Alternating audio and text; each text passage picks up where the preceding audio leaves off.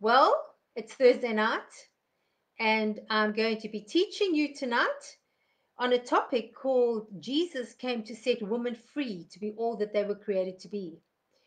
It is a let's chat session tonight because unfortunately I couldn't do it yesterday, and it's the answer to a question, and the question was this: what is the stand that the Bible has about women in ministry, and what does it mean to have a covering over our heads, as discussed in 1 Corinthians 11?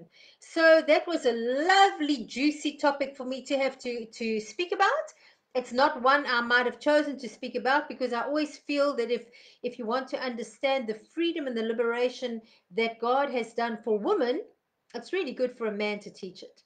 But anyway, I'm going to be discussing this tonight, and I'm trusting for just such breakthrough, such revelation, and such excitement as we look at this beautiful topic. And I do believe it's a beautiful topic because Jesus came to destroy the works of the evil one. Let's pray. Father, I want to thank you for the privilege to be able to minister tonight. I want to thank you for the privilege of being able to share with your beautiful people the truth, the word of God, the gospel of God, and the unpacking of the teaching of the Holy Spirit. And I pray for such revelation. I pray for such freedom. I pray for such liberty. I pray for such clarity. I pray for such anointing. And I always ask Jesus that it's your word that will be remembered, Holy Spirit, not mine. And I pray that people that have had shackles on and people that have had mindsets that have been confused will be liberated tonight as they listen to this teaching. And I thank you for the privilege of being able to share it in Jesus' mighty name. Amen. Well, friends, it's wonderful to share this with you tonight. And I'm going to start by just looking at the very beginning, and that is Genesis 1, verse 27 and 28. And that talks about the very creation and how Jesus created man and a woman. And we know that we were all made in the image and likeness of God the Father. And just like the Trinity, the three in one, have three different parts to play, but all of them are equally important. There's no inferior God and a superior God, and yet God is the head. Jesus is the heart of the Trinity because he's the one that came and presented himself to the world. He touched people, he loved on people, he brought the heart of God to the people. And the Holy Spirit is the hope for the next generation because Jesus said, I've got to go. My spirit will stay behind so that they can continue teaching you, leading you, comforting you, showing you everything that I've taught.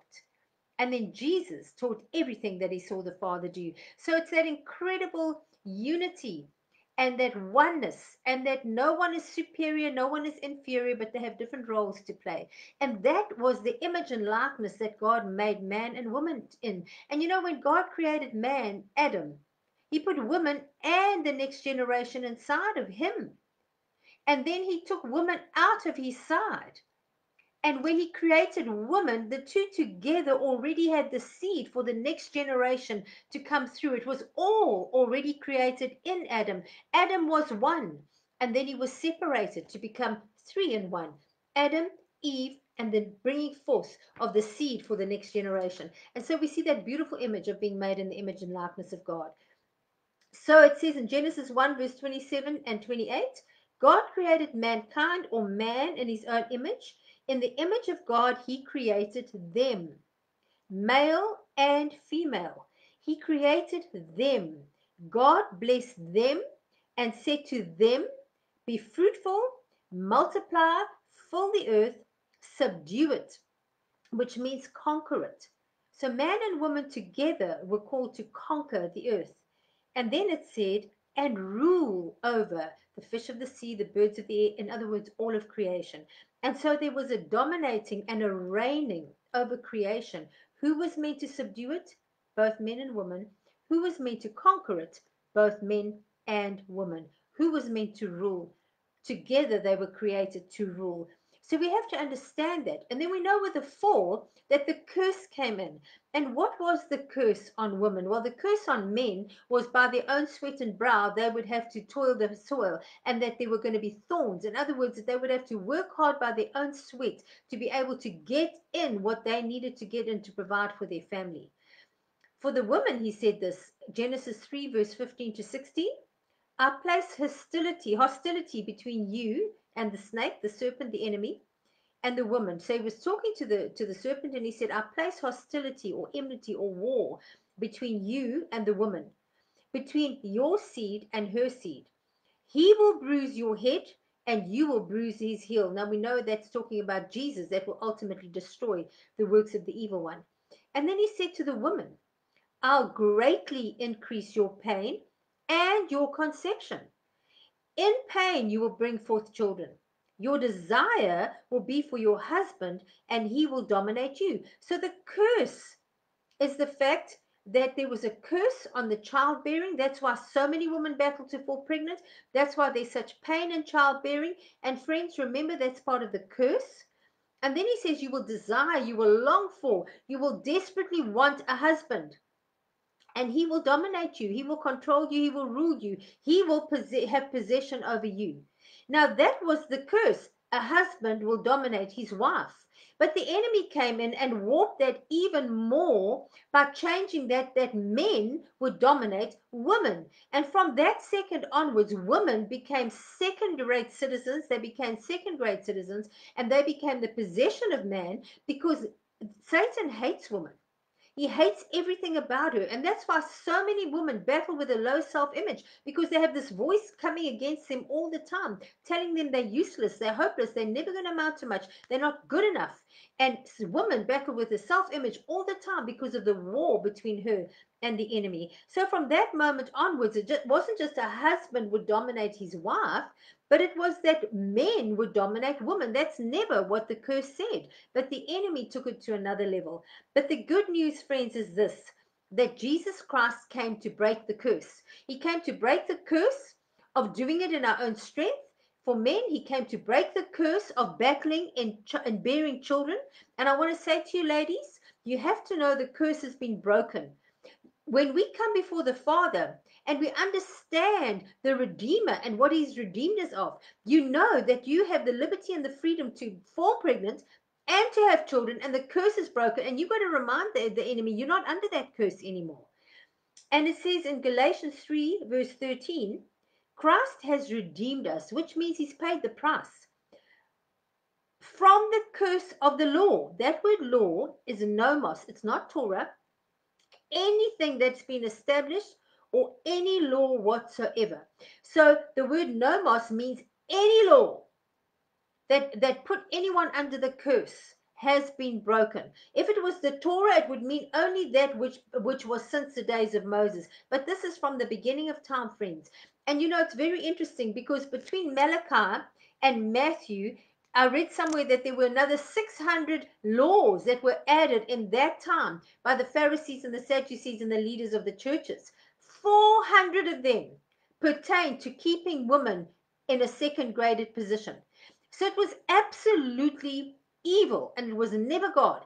But when Jesus died, when he redeemed us of the curse of the law, any law that had ever been written, putting women in the place of being second grade and stopping them from being next to their husbands to be able to rule and to be able to conquer the way that they were established, created to do. They were told to work as a team, the way Father, Son, and Holy Spirit work.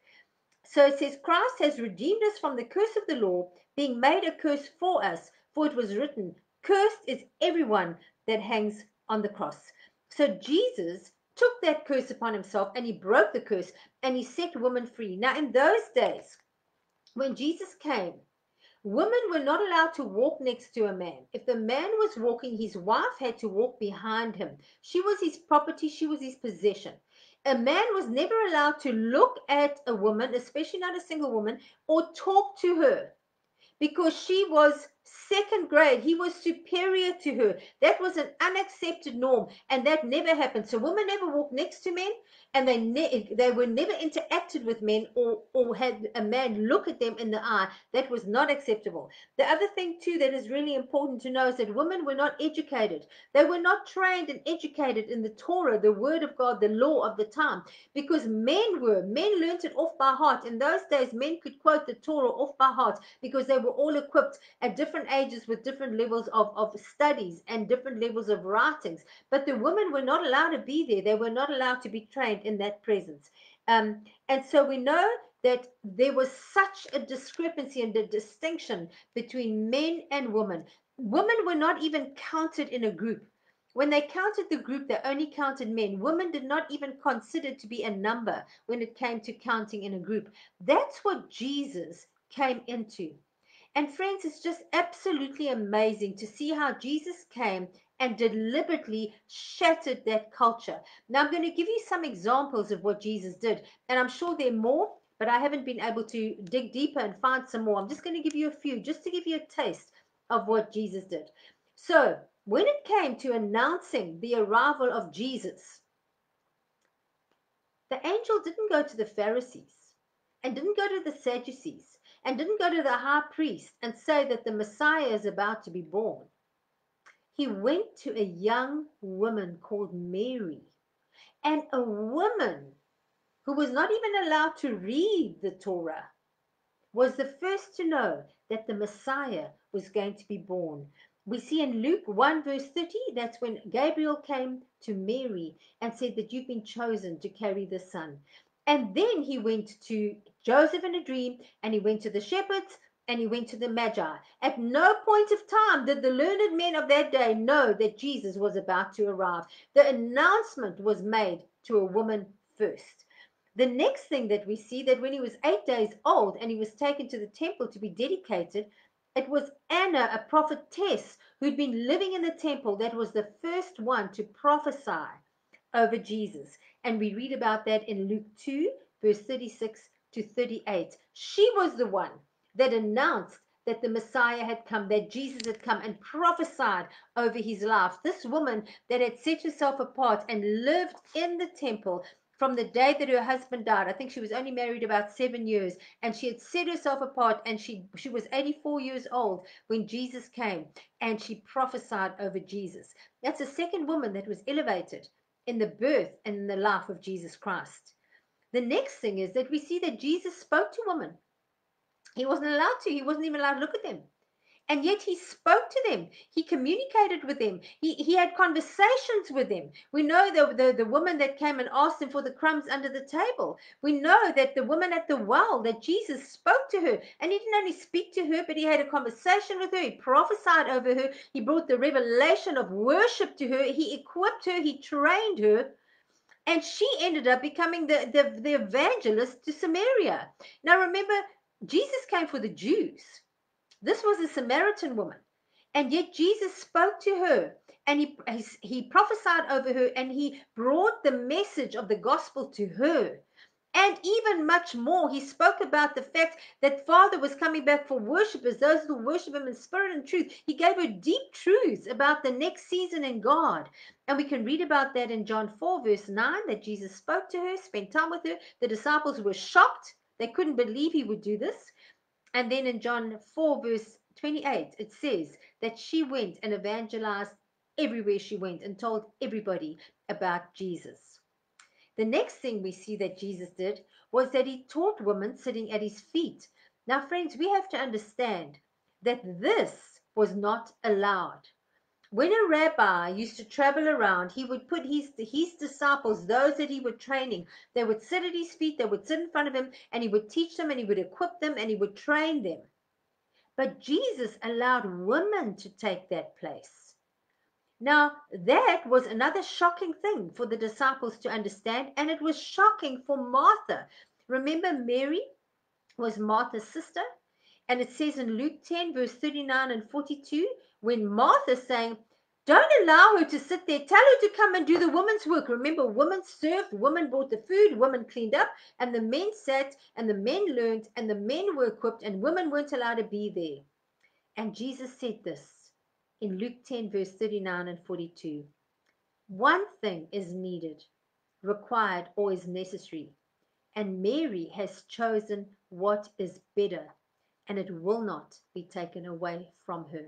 What did he mean, friends? He meant that he's breaking a pattern. And what was needed was not for Martha to keep doing the woman's job, the seen as woman's job in the kitchen, but for Martha to come and sit at his feet and to become equipped and to become trained and to take her rightful place as a child of God, the way that God intended for them to be. And he said, this will not be taken away from her.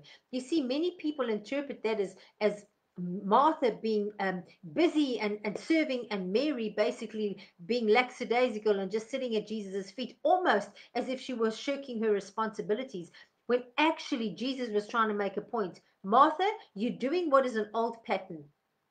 There's a new thing that's needed, and you need to understand. I need the woman to sit at my feet and to be equipped just as the men are being equipped. The next thing that we see, and this is that Jesus allowed women to support him financially. And that was another thing that was strange, because men were meant to be the ones that were the supporters. And here Jesus allowed the women out of their own resources.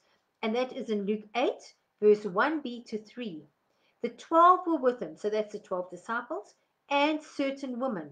There was Mary called Magdalene, and we know that that is the woman that had 7 demons cast out of her. And from the moment she got set free, she used to follow Jesus wherever she went. There was Joanna, the wife of Chusa, Herod's steward. Now Herod was the king, and this man worked in the offices in the position of Herod. He was an officer in Herod's courts, and his wife, who was a Roman woman, was serving Jesus, and Susanna and many others which ministered with unto him and provided for him out of their own personal resources. And so here we see the 12 are with him, but there are also Mary Magdalene, there's also Joanna, there's also Susanna, and we know that Mary, his mother, was there, and there were other women. So when he was equipping and training the 12 disciples, he was equipping and training these women at the same time. And what's more, he was allowing them to pay the costs and the things that he needed for them to pay for his trips and for his ministry. And so it was absolutely a no-go area, and Jesus was allowing it to happen. The next thing we see is in Matthew 9, verse 20, and this is talking about the woman with the issue of blood. Now, according to the Jewish law, if anybody was bleeding, having their period, they were not allowed to come into public. They had to stay at home. They were considered to be defiled. And here this woman had been bleeding for 12 years. And not only did she come into public, they were not allowed to come near a man. They were not allowed to touch a man because they were defiled. Not only did she come into the public places, but she touched him. And you know what, friends? Under the law of the time, he had the right to rebuke her, to challenge her, even to embarrass her, because she was defiled and she dared touch him. But he didn't do any of that. He said, "Who touched me?" And then he said, "By your faith, you've been made whole." Friends, we have to understand that Jesus was incredibly kind, and he was incredibly liberating, especially to women at that time. And then I love this passage of scripture. Every king had to be anointed. The priests used to anoint the kings and the priests. We see how Moses was instructed to do that. They had to pour the oil over their head and would run down the beard. And that's how they ordained them to be a priest, and they ordained them to be the king. Now, in Luke 7, verse 46, the Pharisees were upset because the woman took the alabaster jar and broke it, and she poured it over his feet. And in Matthew 26, verse 7, it says, "And a woman came to him with an alabaster jar of very expensive perfume and poured it over his head while he sat at the table. Why are you bothering this woman?" And they came and they moaned at him and they said, "How can you allow this? That was such a lot of money. How can you allow this?" And he said, "Why are you bothering this woman? She's done a beautiful thing." In Luke 7, it says, "You did not anoint my head, but the woman came and anointed me." Friends, Jesus was anointed king by a woman. A woman came and poured oil over his head. Luke says it was over his feet. Maybe it was twice that he was anointed by 2 different women. Maybe it was the same account. Matthew gave the account of the head, and Luke, who told the story afterwards, said it was over the feet, because a woman wasn't allowed to anoint a man's head. But either way we look at it, Jesus said to them, you were the ones that should have anointed me. He was dining with the Pharisees. He said, you, the priests, should have anointed me, but you didn't. A woman anointed me. Friends, I hope you're getting the revelation of how powerful this is, how amazing this is, how beautiful this is, because that's what God has done for us, friends. And then we see the resurrection of Jesus. And I love that. And that's the last example I'm going to be using tonight. And the resurrection of Jesus. Jesus comes out of the cave. The first person that's there is Mary Magdalene. And he presents his resurrected state to Mary. Friends, the same woman that were being taught by him all the time he was teaching the 12 and he was teaching the woman. Mary was the first one there. And he said, Mary, it's me, Mary. And she heard his name and she looked up. Remember, she wasn't allowed to look at a person. So she couldn't look at him. So when he came before, she couldn't look at him. And he said, it's me, Mary. And she looked up and she saw him. And he said, go tell the others. So not only did he reveal himself first to a woman, he then gave her the instruction to go and tell about it, friends.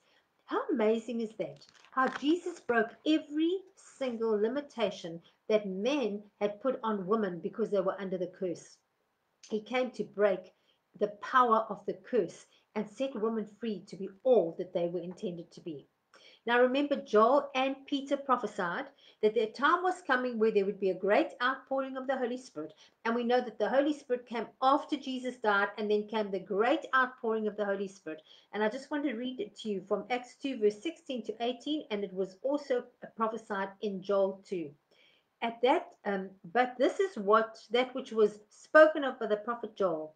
And it came to pass that in the last days, God said, I will pour out my spirit upon all flesh.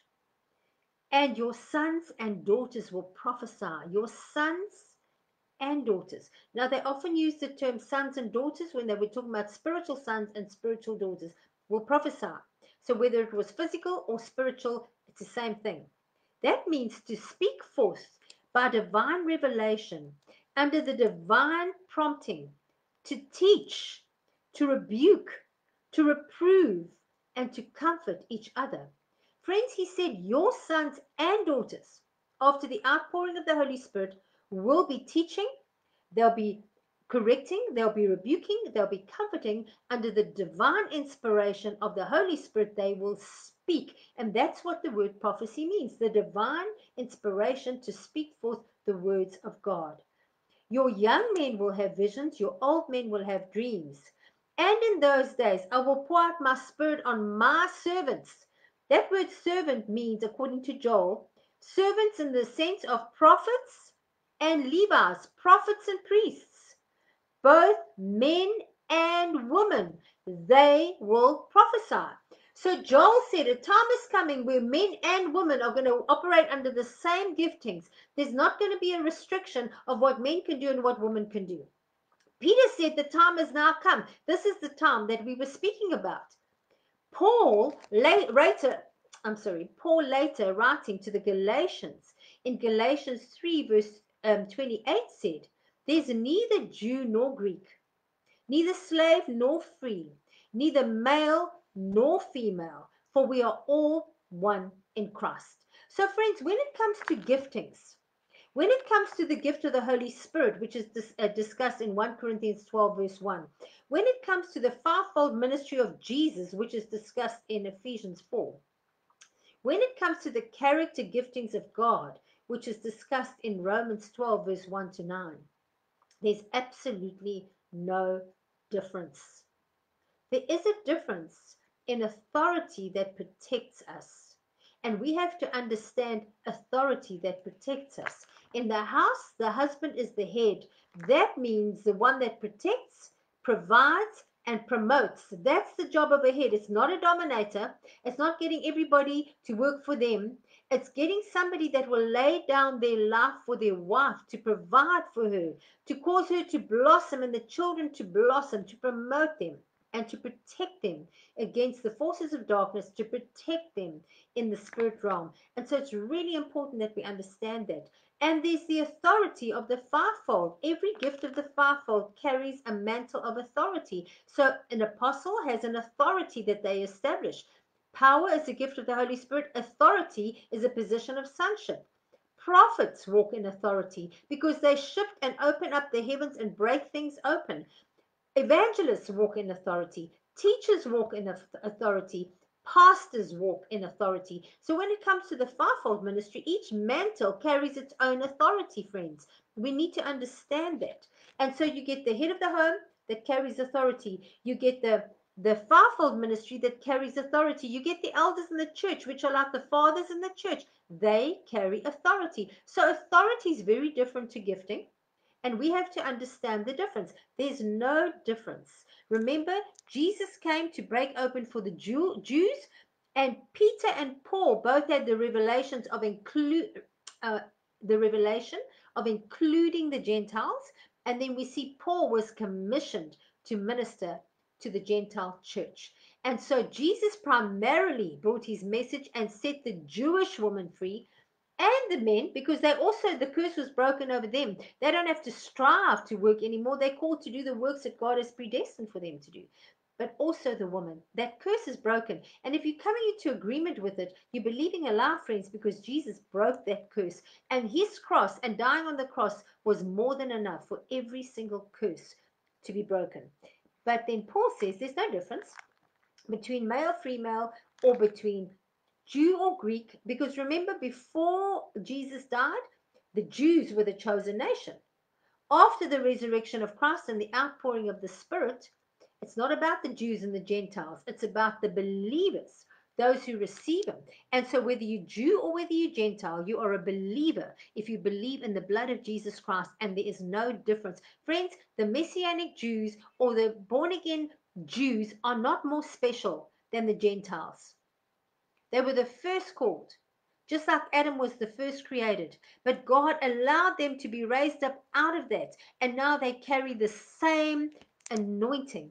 There is no slave or free. It doesn't matter if you're a slave or free, because in God there's no difference and there's no male or female. So that's very clear that there was prophetic word about a time coming for women to take their rightful place, that there was a prophetic word about the fact that there's no difference between them. Then what is the big confusion? Well, the confusion came in with two scriptures that Paul wrote. Remember, Paul, who was called to the Gentiles, wrote two scriptures. And in both those scriptures, he wrote them for a very definite reason.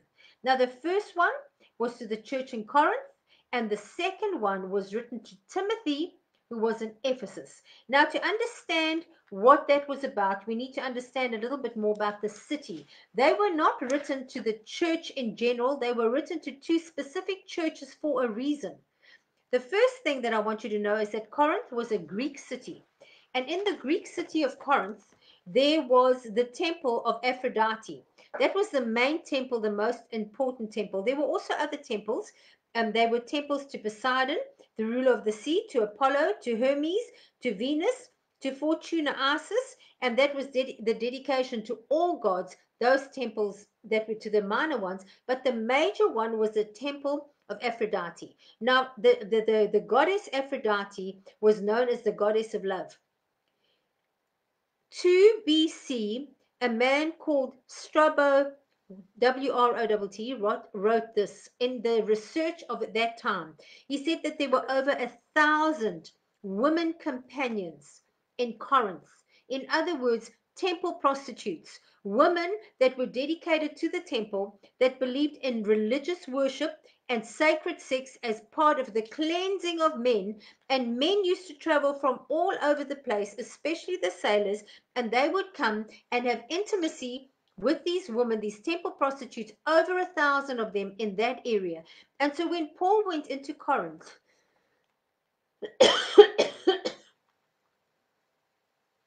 to establish the church, this is the harvest that he came into. He spoke strongly against sexual immorality in the church in Corinth. In 1 Corinthians 6, verse 9 to 20, and in 2 Corinthians 12, verse 20 and 21, he strongly spoke against the fact that sexual immorality was part of the behavior. Excuse me.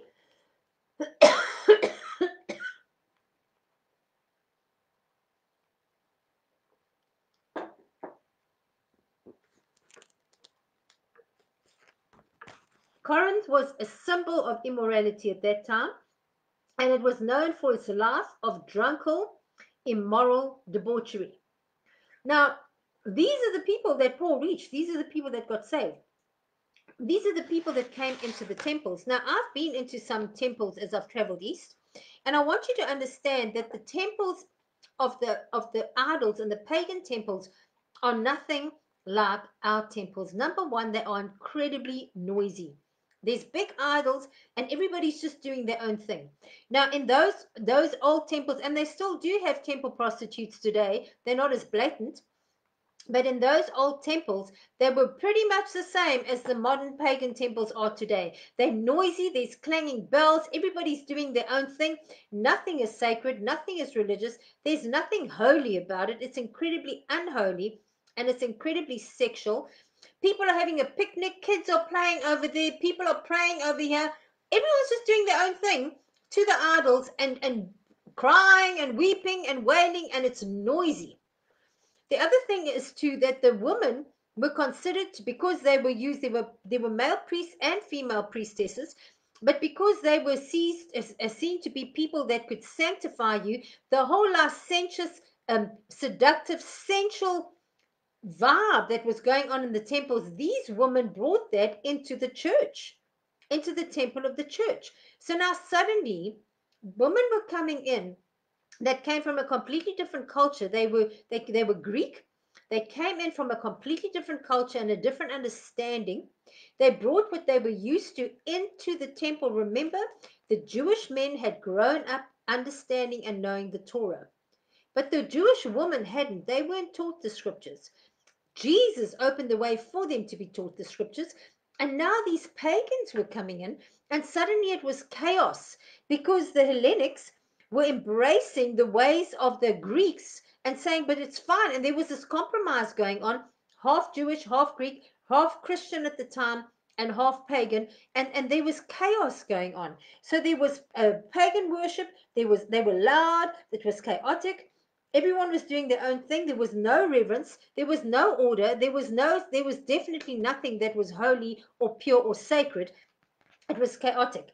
That's what Paul was addressing with a Corinthians church. So he writes the two letters to the Corinthian church to bring order. There was such confusion about the women in the church because of the way these women were working. And so there was this absolutely clashing of cultures. And he was saying, wait, guys, we've got to bring some order into this and do what it is that we need to do it God's way. And friends, it's still like that today. We come into the church thinking like the world does, and we've got to be transformed by the renewing of our mind. And that's what Paul was doing. So there were incredible amount of problems in the Corinthian church. Number one, they were claiming spiritual superior. Oh, I'm so sorry. Number one, they were claiming spiritual superiority over each other. And he was saying, wait a minute, that's not right. That's not the way it's going to happen. They were suing each other in public courts because they were behaving in the Greek way. There was sexual immorality and there was misbehavior. So Paul had to bring correction.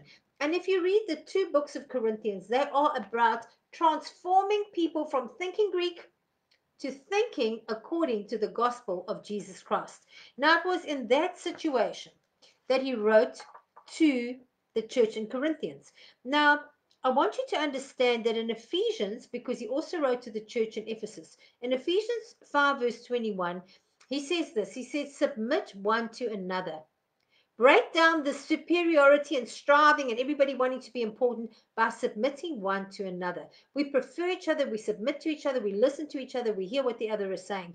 Then he goes on to say in Ephesians 5:22, wives, submit to your husband And husband, lay down your life for your wife like Jesus laid down his life for the church. Love her. So he's giving them instruction on what godly marriage looks like. Because remember, it was a very, very perverted society.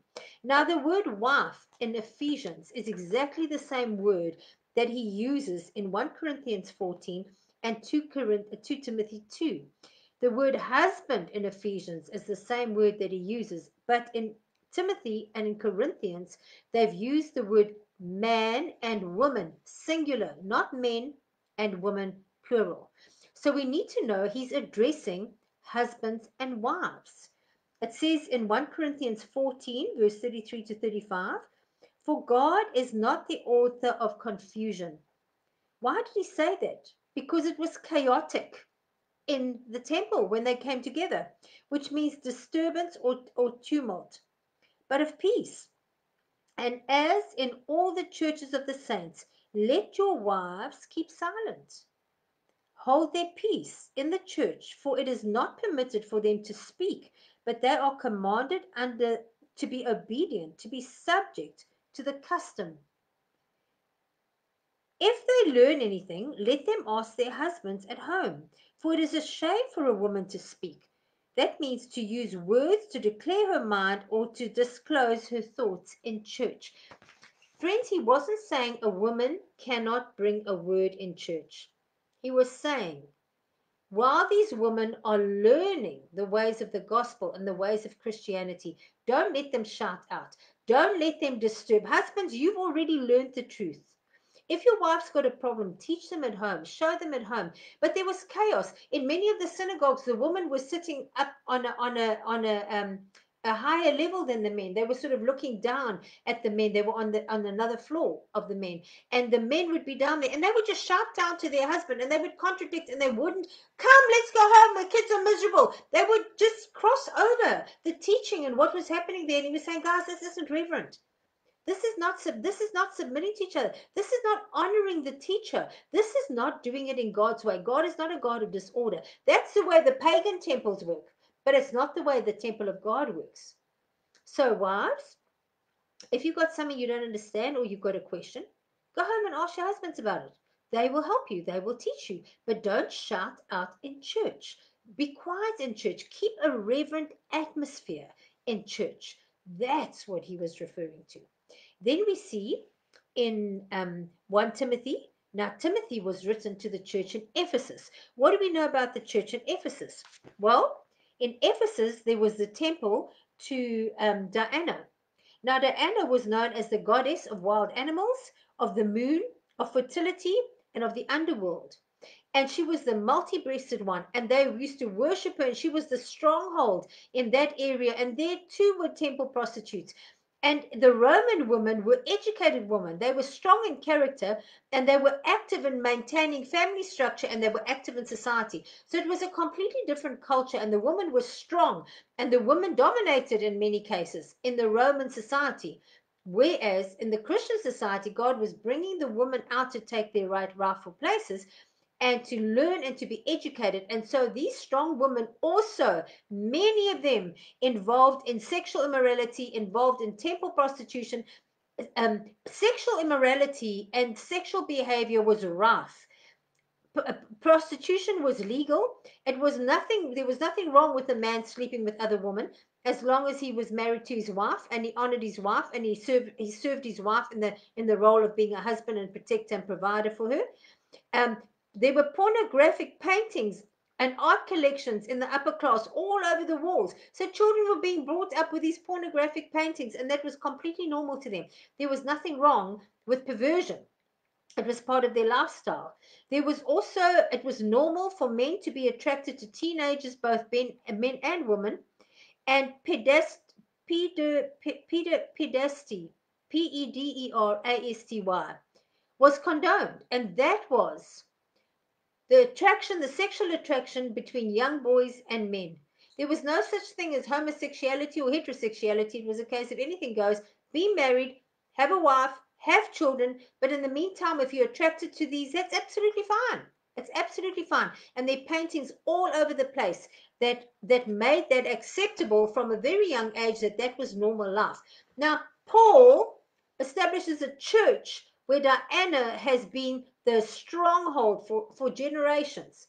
And that is why they kicked him out of Ephesus, because of the fact that, because so many people got born again and they were burning all the books that they had and everything else.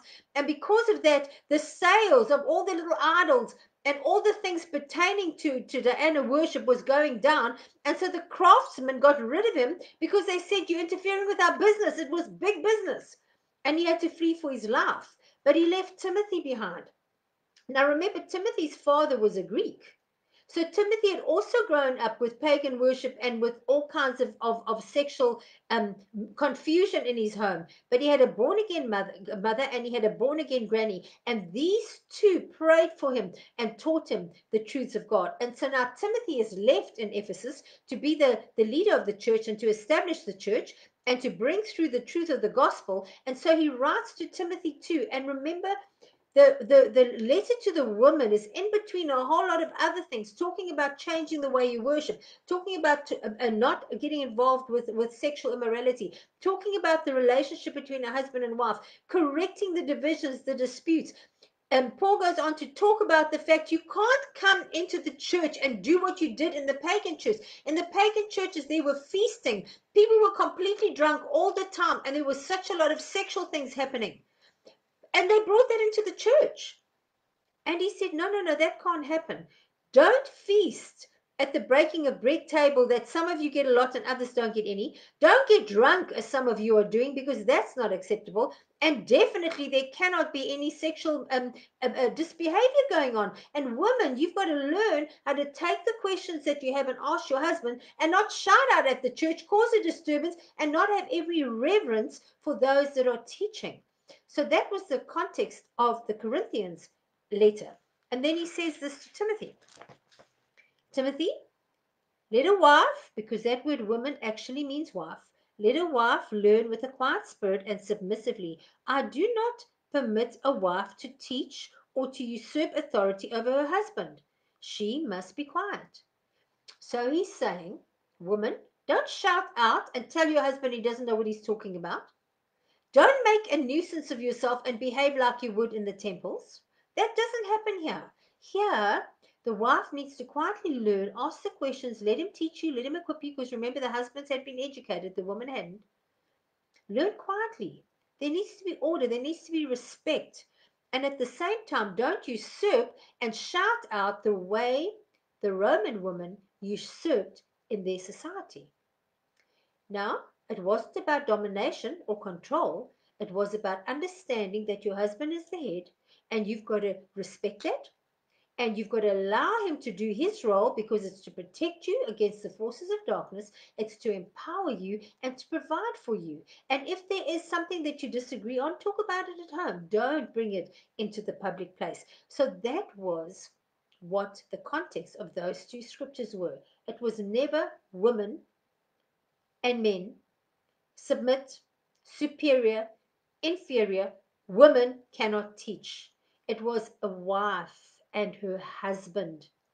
And if you look at any research that's done on that passage of scripture, when he talks about wives and husbands, and that's what it's interpreted in other places like Colossians and Ephesians, it's exactly the same word that is in Timothy and 1 Corinthians, wives and husbands. And even in the English Bible, they have made it as a woman, singular, and not as woman, plural. So it cannot apply to woman, plural. It's a woman, a wife, and her husband. So those are the two scriptures that have caused so much confusion. Now, if Paul truly believed that a woman may not teach and a woman may not preach, then he would not have carried on and released so many women into so many different aspects of the ministry. Now I'm going to be talking now about the woman that Paul set free. Remember, Jesus set the Jewish woman free, but Paul set the Gentile woman free. So the first one we see is Lydia, who was a businesswoman from Thyatira, and she ran the church in her home, and Paul and Silas used to visit her and minister in her church. And that was in Acts 16, verse 14 and verse 40. And then we see the letter to the Roman church, and this is when Jesus wrote to the Roman church. I mean, where Paul wrote to the Roman church, and remember, he was in Rome and he was a captive in Rome for about 2 years. So he wrote many letters from Rome. And this is the letter that he wrote in chapter 16, and he mentions many women that had been working with him, that were part of the ministry, and that had done many things with Paul's ministry. And he told them to greet them and to honor the woman that had been so busy. So in Romans 16, verse 1 and 2, he said, I commend to you our sister Phoebe, a deaconess. So we know that Phoebe was a deaconess in the church which is at Cenchrea. Welcome her in the Lord, as is appropriate for saints, and provide her with anything she may need from you, for she has assisted many people, including me. So he sent Phoebe to the church in Romans. She's the one that I believe actually took the letter to them, and he says, welcome her. This woman is amazing. She's done so much for everybody else. Give her everything she needs. Make sure that she's looked after, that she's got everything she needs, because she's an amazing woman in ministry. Then in verse 3 to 5, he greets Priscilla and Aquila. Now, what's important about Priscilla and Aquila? They're mentioned 6 times in the New Testament in different books. Corinthians mentions them, Acts mentions them, Romans mentions them. And every time they're mentioned, there's something else about them as a couple that we learn. So initially, Paul introduces them as Aquila and Priscilla. Now, what was common in the writings of the Hebrew books is that when whoever carried the primary gift, the main gift, would be called first. They would be named first. So, for example, when Barnabas and Paul went out originally, Acts 15, they said Barnabas and Paul were sent out. But it very soon became apparent that Paul was the primary gift. And from then onwards, Paul was mentioned first. It would be Paul and Barnabas, Paul and Silas, and they would mention Paul first because he was the primary gift. He was the main gift, and the others were there to assist him in unpacking and doing whatever it is that they needed to do. Now, that's exactly what happened with Priscilla and Aquila. Twice, Aquila is mentioned first, and 4 times, Priscilla is mentioned first. Now, they were both tent makers in Acts 18, verse 22, I think it is. It tells us that. They traveled much with Paul, so they traveled all over the place with Paul. They assisted him in his ministry. They worked with him all the time, and that's in Acts 18, verse 18. Together they taught Apollo. Now, they heard him teaching, and they heard him ministering the word of God, and they felt like his doctrine wasn't accurate. So they took him in, Priscilla and Aquila took him in, and they trained him, and they equipped him, and they taught him, and he became a mighty apostle, later on recognized. And Paul said, some say they're of Paul and some say they're of Apollos, because of the fact that he was such a mighty, strong, gifted man. But he was taught by Priscilla and Aquila. Then they ran a house church, 1 Corinthians 16, verse 19. And the most important thing is the scholars say they originally thought that Paul wrote Hebrews. But apparently, due to the timing of Hebrews, he couldn't have written Hebrews. But the context of Hebrews was so much like the teachings of Paul. So then later they felt, well, maybe Barnabas or Apollo wrote the letter to the Hebrews. But other scholars think it must have been Priscilla, because Priscilla taught Apollo, and Priscilla spent all her time, her and Aquila spent all their time traveling with Paul.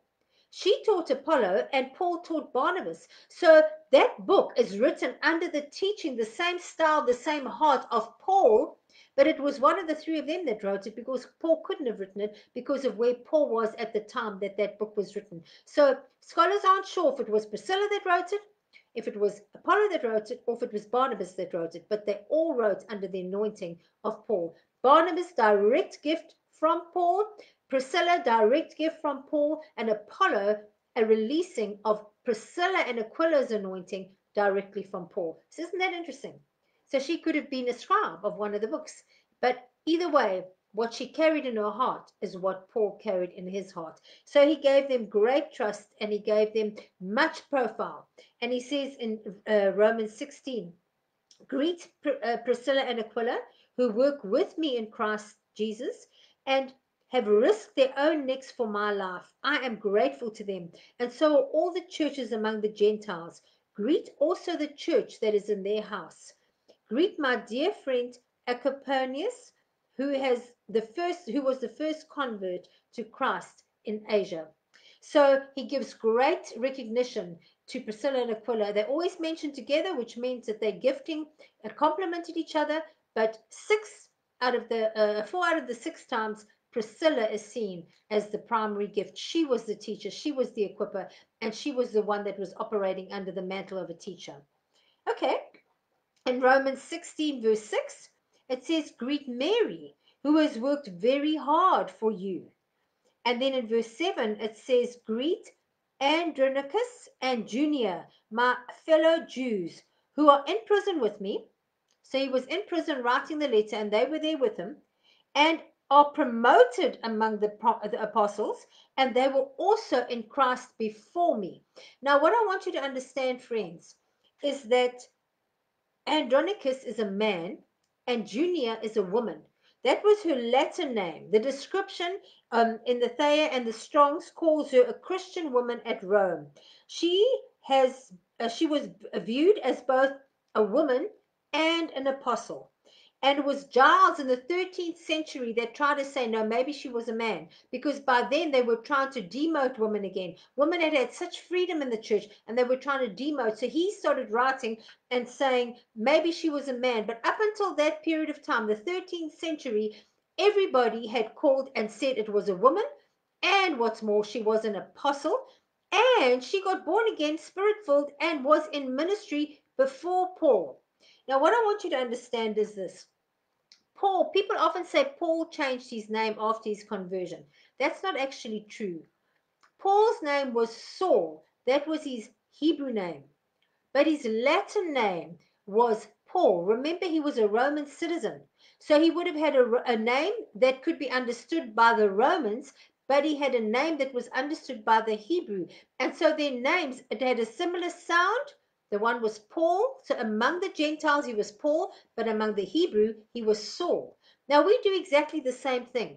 If I had to say that that I met John, but I was talking to an Afrikaans community, the chances are to let them understand who I'm talking about, I would say Johan, because Johan is the Afrikaans version to John.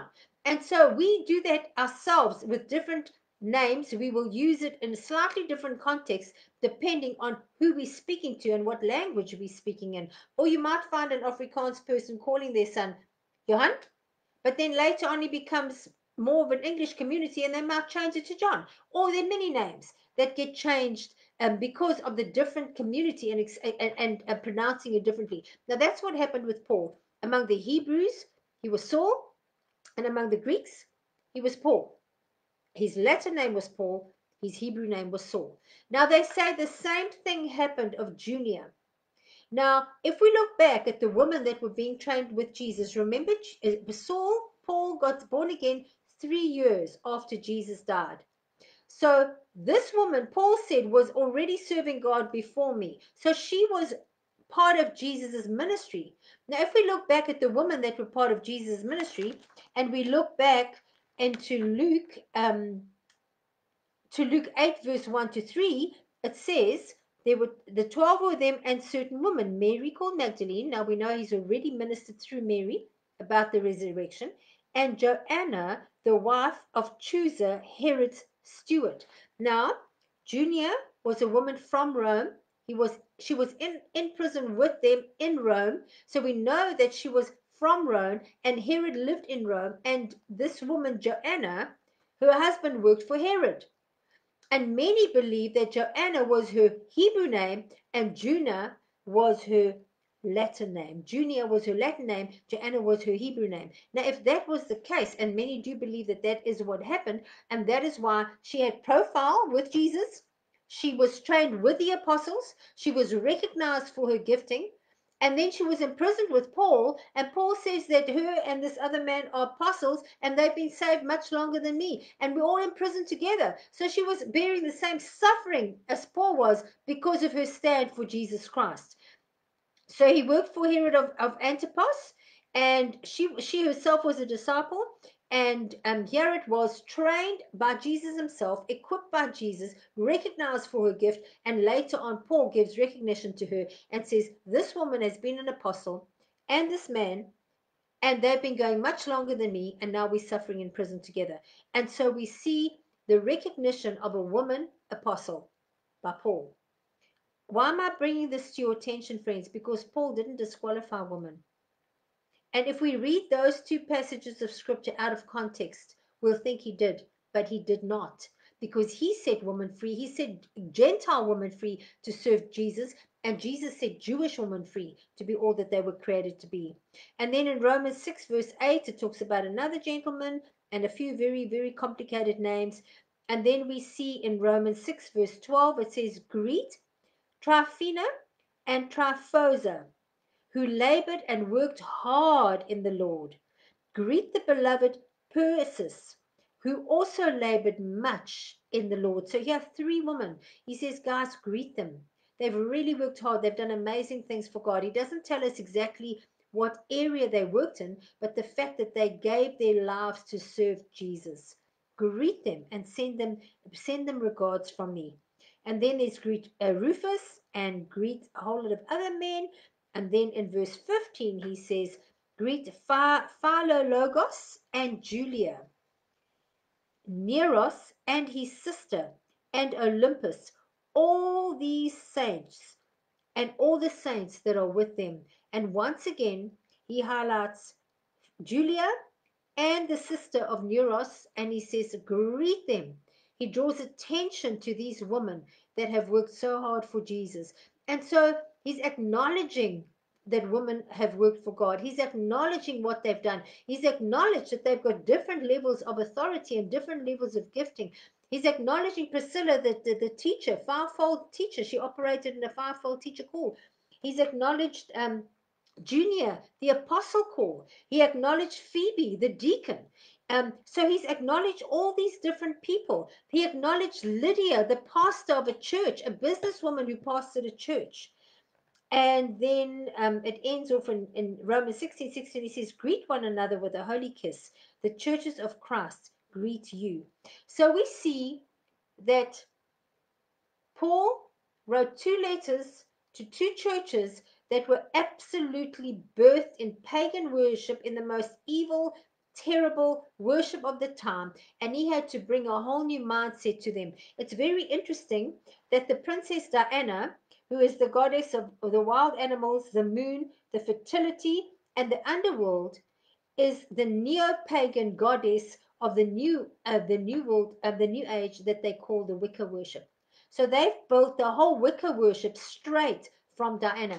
And you know what's amazing for me, friends? As we're going into more of this liberal thinking and more paganism and more perversion and more freedom and sexuality and all the lusting after the flesh and all the false religion and worshiping false gods and just this whole perversion that the world is trying to put on us.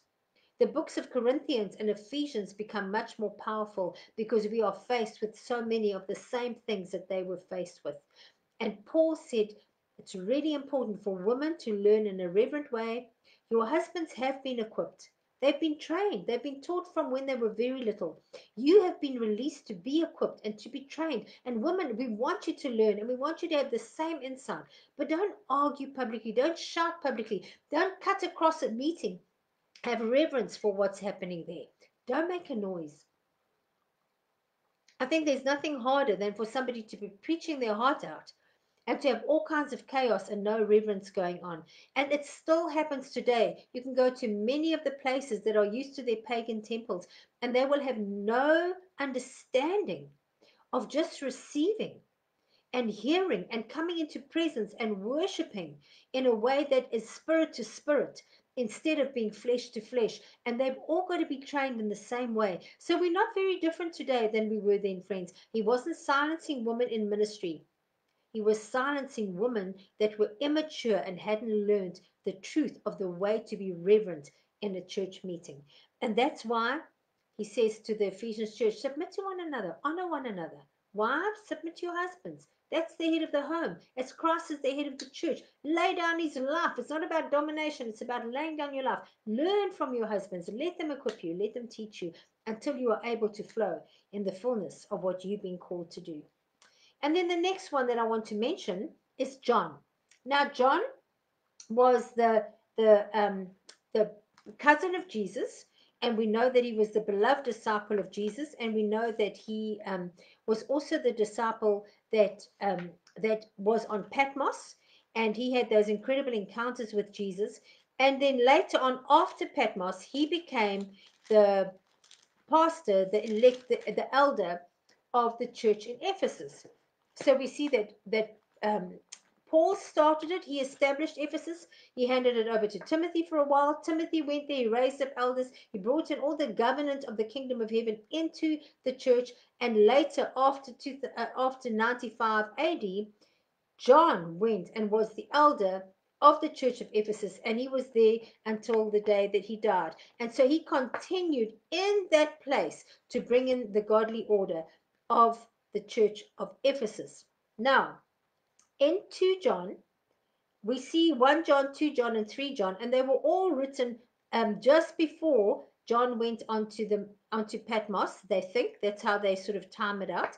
And we see in 2 John that he says the elder, which is him, he's an elder, and he says, um, sorry, in 3 John, he says, to my dear friend Gaius, Gaius, whom I love in truth. Dear friend, I pray that you may enjoy good health and that all may be well with you, even as your soul is getting along. And then he writes him a message of how to be able to lead people into deeper truth and faithfulness. So he starts a letter off from the elder to my dear friend.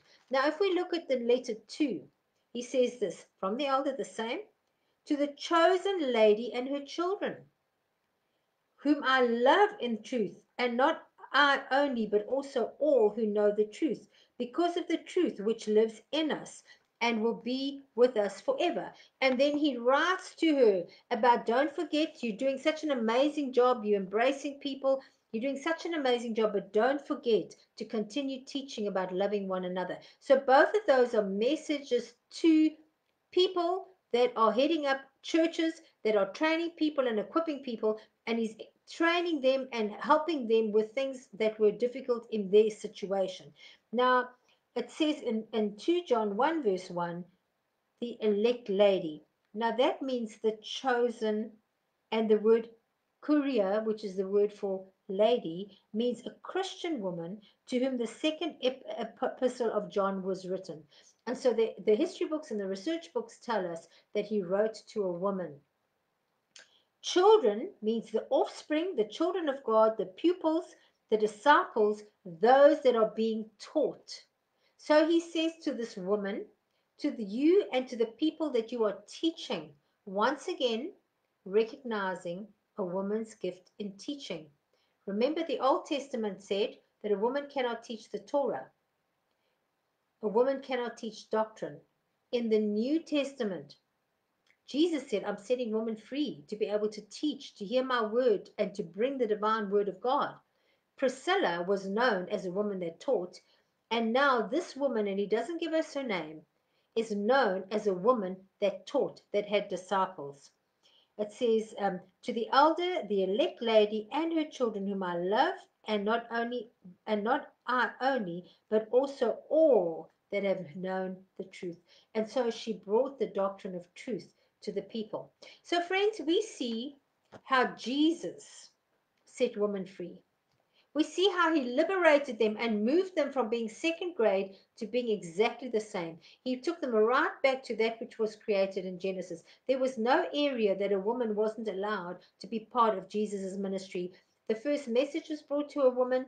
The prophetic word was brought by a woman. A woman anointed him. He looked women in their eye and spoke to them and equipped them and trained them. He allowed women to sit at his feet and equip and train them. And his resurrected Christ, the first time after his resurrection, he presented himself to a woman.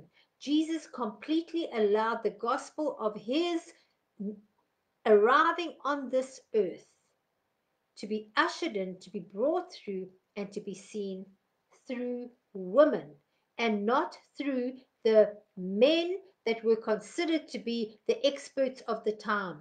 They couldn't receive him, they wouldn't receive him. So he came to set women free. Now, I want to say this, it was never to make women superior to men. It was never for women to ever violate the headship of a man, but it was for women to take hold of the fullness of their gifting and be all that they were created to be. Now, the second part of this question was about 1 Corinthians 11. And if we read from 1 to 34, we'll see there's a whole lot talking about a head covering and about husbands and about a woman presenting herself well. And if we go back to the fact that Paul was addressing the fact that women, there was chaos in the church, that there wasn't order, there was disorder, and he was presenting the way that they were eating. It goes on further and it talks about the breaking of bread, and it talks about having aught against each other, and it talks about division. But here he talks about the fact that a woman needed to present herself as being under her covering and on her head. So it says, now I want you to realize that the head of every woman is Christ. And the head of every man is Christ. And the head of the woman is man. And the head of Christ is God. Every man who prays or prophesies with his head covered dishonors his head. The pagan priests used to cover their head in prayer. And he's saying you don't have to do that because the head is Christ. And you don't have to cover yourself for Christ. You stand transparent before Christ. And every woman who prays or prophesies with her head uncovered dishonors her head. Friends, he's just said the head is the man. He's not talking about her head, he's talking about the head of the partnership, the man. He's saying, women, don't uncover your men. In the way that you pray, in the way that you prophesy, don't uncover them. Don't disrespect them. Don't do it like the pagans do. You need to honor your man. He's your protector. He's the one that's protecting you. He's the one that's empowering you. He's the one that's allowing you to move into your freedom. Be careful that in the way that you present yourself and you present the word of God, that you don't dishonor your head. And every woman who prays or prophesies with her head uncovered dishonors her head. It's not talking about this head. It's talking about uncovering her husband. It is just as though her head was shaven. It was a disgrace for a woman to shave her hair. And it says if you are doing something that uncovers your husband, it's as if you're walking around with a shaved head. If a woman does not cover her head, she would have her hair cut off. And it would be a disgrace for a woman to have her hair cut off or shaved. And she should cover her head, which means protect your husband.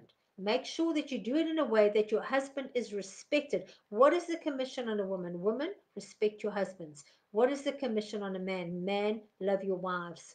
Show him respect. Show him honor. Show him honor in a public place. When you come and present what God has got for you, respect him in the way that you do it. And that's what he was talking about. A man ought not to cover his head, since he's in the image and the glory of God, and the woman is in the glory of the man.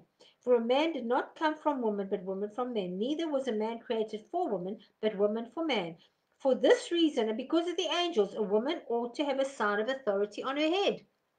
Now, what does that mean, friends? The very headship, the very submitting to your husband as the head means that he is the one that provides, he's the one that promotes, and he's the one that protects.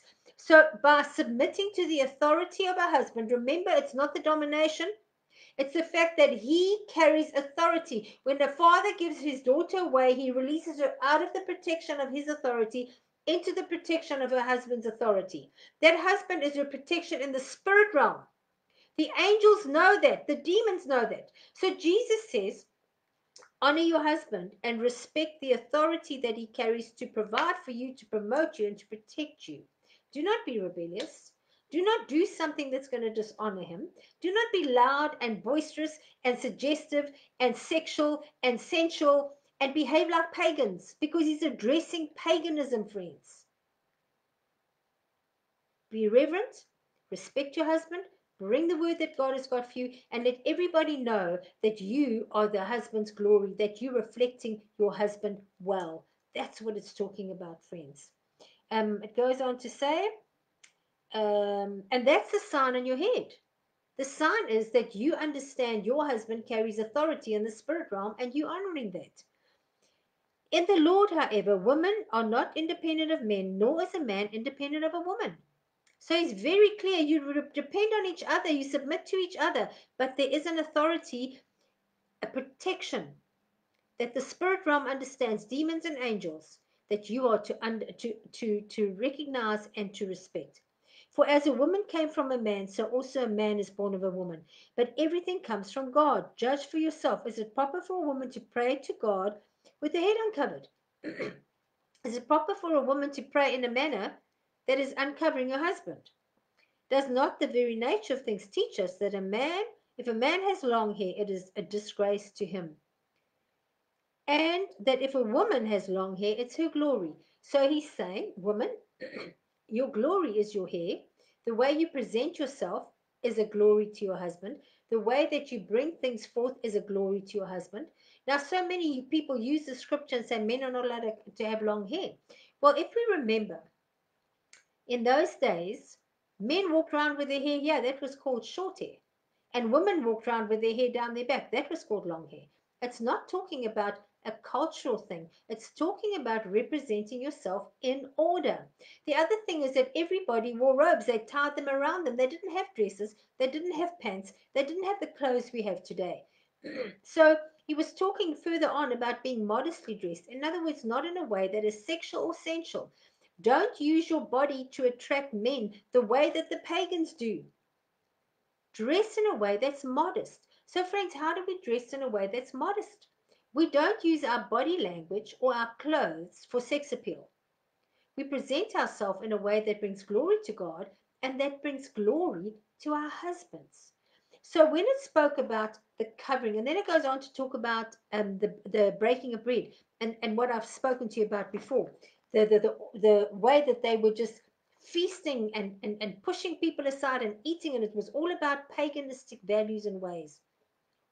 He says, honor your head, respect your head. Let them know that this is the man that protects you. Let them know in the way that you treat each other, because you're not independent of each other, that there's something incredibly beautiful in this godly bond.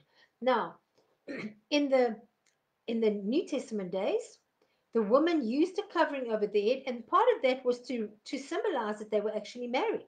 That I am married, I've covered my head. Often the young woman walked around without a covering, and the prostitutes walked around without a covering. So the prostitutes would walk around just with their flaunting their bodies. And he says, just cover your head as a symbolism that you're married to this man. But he was talking metaphorically far more than what he was talking physically. Because wedding rings only started being used in about the 10th century from the Jews. So a Jewish woman didn't have a wedding ring to show that they were married. They didn't change their surname to show that they were married. So the way that they demonstrated it was by wearing a covering over their head, and then they would know this is a married woman.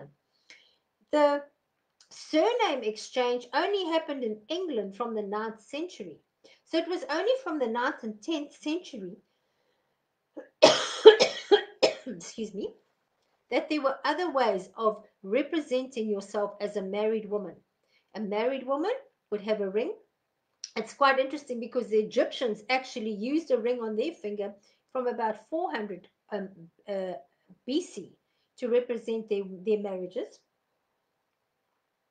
because they believed that there was a vein that ran from this finger straight to the heart, and if they put a ring on that, then it meant that they had pledged themselves to each other, and that blood vessel, that vein of love, would keep being bound because there was something holding it to stay in love. So that was why they did it, but it wasn't taken on as a method of modern marriage until about the 10th century. And it's only from the 10th century that a woman would wear a wedding ring publicly, wherever. Some people on the one hand, some people on the other hand, that would be a statement of I'm a married woman, and that a woman would take on her husband's surname to make a stand that I'm a married woman. So I think if Paul was writing today, and this is just my thoughts, that he would say, ladies, you married, present yourself as a married woman. You've got the name of your husband. Present yourself well. Bring glory to your husband in what you do. Don't usurp him. Don't embarrass him. Don't belittle him. Don't shout out and be rude the way the pagans do. Present yourself well. Let people look at you and come and compliment your husband, because that's exactly what's meant to happen. Let him compliment your husband to say, you know what? You have an amazing wife. You've allowed her to flourish and to come into her wholeness and her fullness. And it's a compliment to you because you are his glory. That's what the word of God says. And so represent yourself well for the man that you covenanted with, so that the angels will know and the spirit realm will know that you understand what godly authority is. But, friends, that wasn't so that women had to hide in church. It wasn't so that women had to be quiet in church. And it definitely wasn't that women couldn't rise up in the fullness of their fivefold ministry, Ephesians 4, of their Holy Spirit giftings, 1 Corinthians 12, or of their personality traits that God gives in Romans 12. Jesus came to set us free, friends. The enemy caused women not only just to be dominated by a husband, but men dominating women. Jesus says, that's not what I created a woman like. He set the Jewish woman free. Paul came and he set the Corinthians and the Latin woman free. And Jesus has set us free to be all that he's called us to be. Represent your husband well, because he's your protection, and be all that God created you to be. And if you don't have a husband, then your next protection is the leaders in your church. They're there to protect you, friends, to promote you, and to give you a good foundation. I really trust that this has been helpful. I trust that you've learned much, and I trust that you will be able to walk in a new freedom as you understand the liberty. Jesus came to destroy the works of the evil one. Jesus took the curse upon himself, and Jesus has set you free. And there's no reason that we cannot be who God called us to be. God bless you. I really trust this has been helpful. And until we chat again, good night.